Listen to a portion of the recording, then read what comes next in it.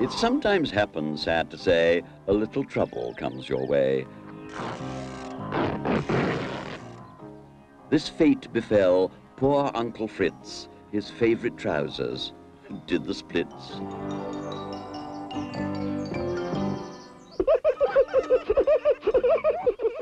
To Max and Moritz, Uncle's plight was just a cause of great delight.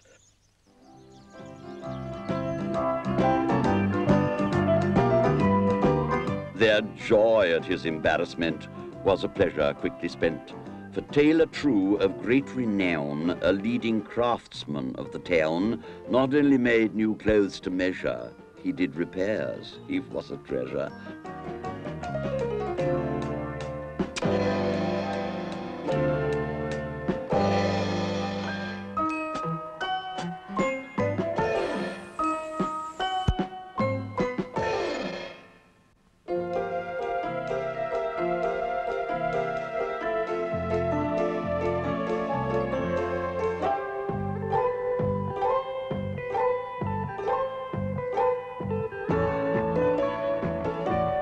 Uncle Fritz had found a friend and happily was on the mend.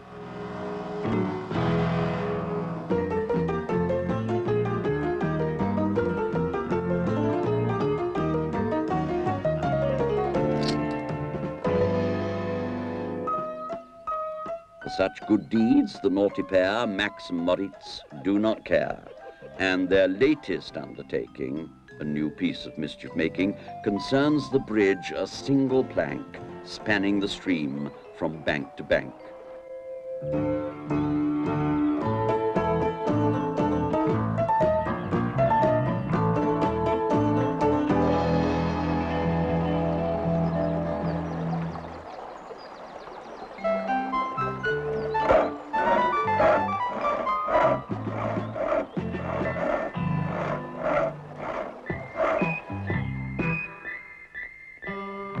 When they're ready, the two boys start to raise an awful noise.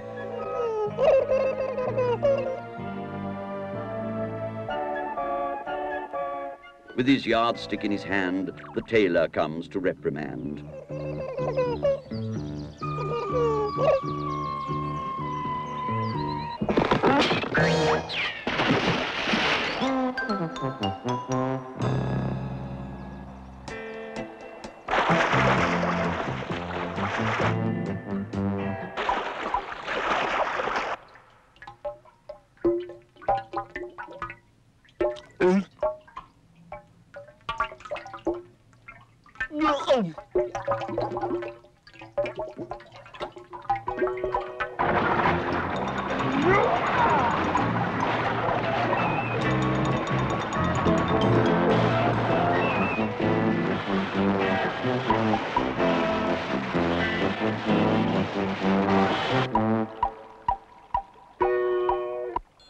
Help! Help!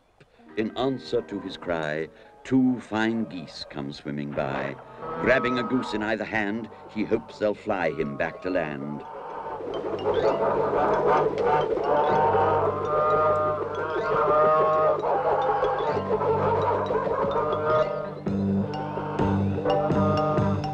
This, of course, they duly do, saving the life of Tailor True.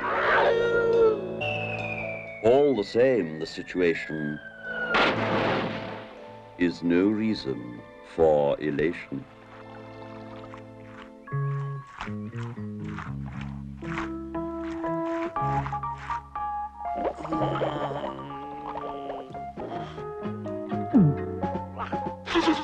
Tailor True begins to shiver. Oh, with a cold upon his liver.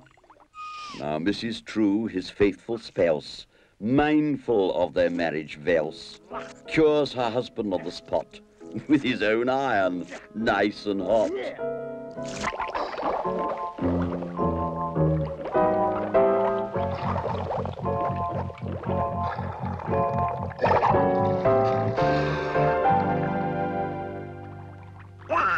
To the delight of all good men, Tailor True's himself again.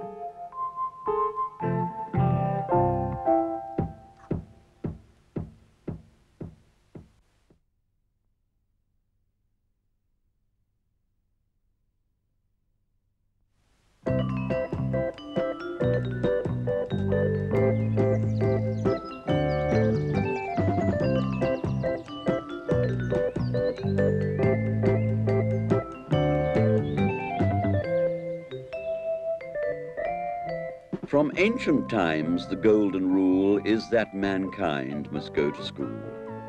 Arithmetic and ABC must be learned progressively. Max and Moritz do not care for teaching, they've no time to spare.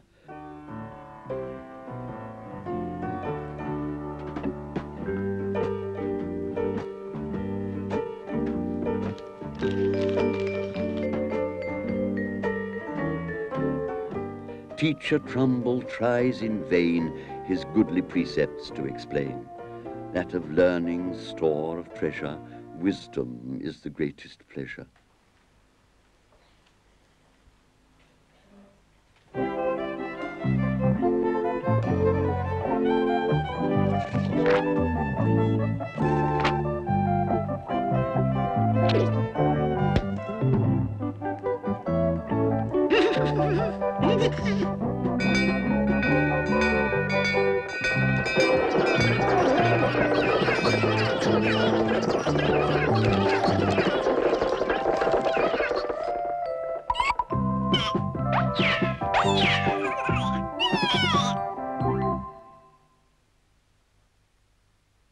Returning to his home at night, gentle Trumbull starts to light the pipe that keeps him company, bringing content and harmony.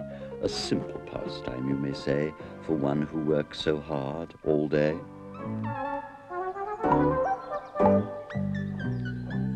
Max and Moritz know his ways. They think quite hard for several days. For the ingredients of a joke lie hidden in tobacco smoke.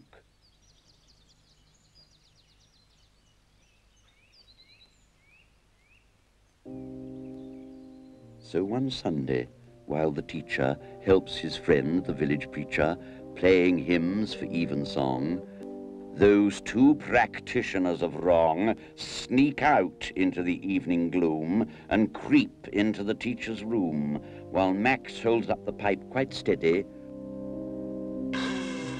A charge of gunpowder is made ready. By helpful Moritz with a grin, he pours the lethal powder in.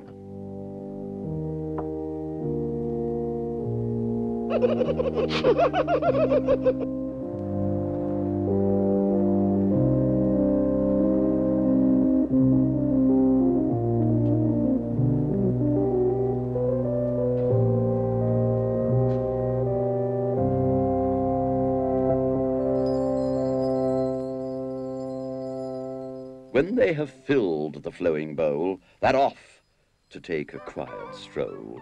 They're just in time, those wicked friends. As the last hymn, the service ends, Trumbull, as so oft before, leaves the church and locks the door. Carrying his music sheet, in a mood serene and sweet, quiet as a little mouse, he patters to his silent house. Taking his pipe out from the stand, he lights a spill with cautious hand, leans back to savor that first puff, declaring, "This is bliss enough." And as he sits, so quiet and calm,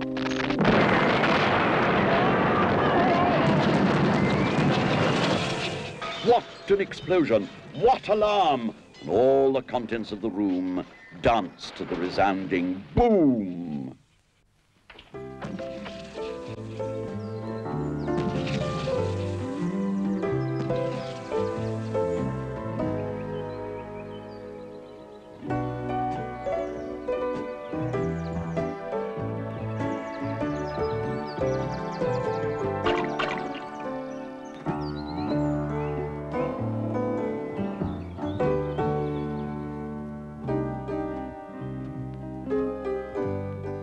As the noise and tumult dies, there upon the floor he lies, still alive.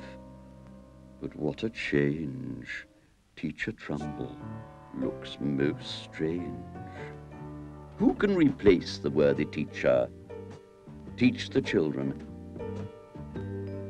Help the preacher, who instead of Teacher Trumbull will do so much without a grumble. How can the teacher have his smoke when his good pipes completely broke? Time heals wounds of many a type, but it cannot mend the pipe.